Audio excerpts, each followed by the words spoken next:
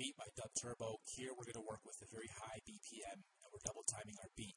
Basically what this does is double our quantizing, meaning we can fit, theoretically, instead of 16 pieces of music into one bar, we can fit 32 into one bar, but it's drawn as 2 bars. So 160 is kind of the same as 80, if you catch my drift. If not, we'll go into this in a moment. And what we do is we draw in 2 bars, we draw in our beat, then we draw in the next 2 bars, and draw in the next half of our beat. So this is technically bar 1, bar 2, bar 3, bar 4, even though it's already at 8.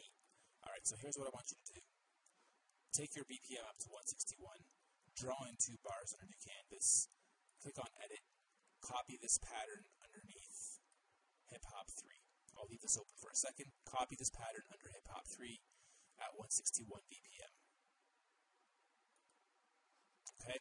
Next, go into layer, that's the first half. Then draw in your next 2 halves by growing your bar count to 4, and then drawing the next 2. Okay?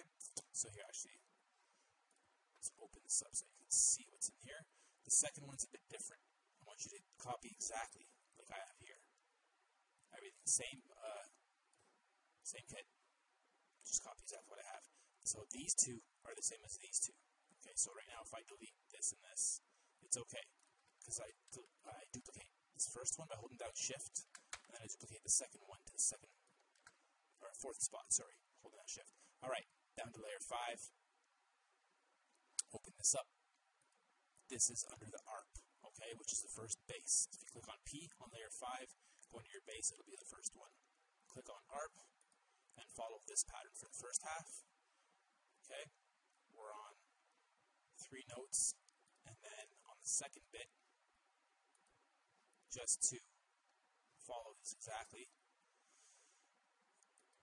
And even though it's just 2 layers and 8 bars, we've already got a cute little loop here we can play with that's at a nice double-timed tempo, and you can tell by the sounds, there's just a lot more sounds that fill the beat in nicer. And again, this is only 2 layers, and it's already sounding pretty full.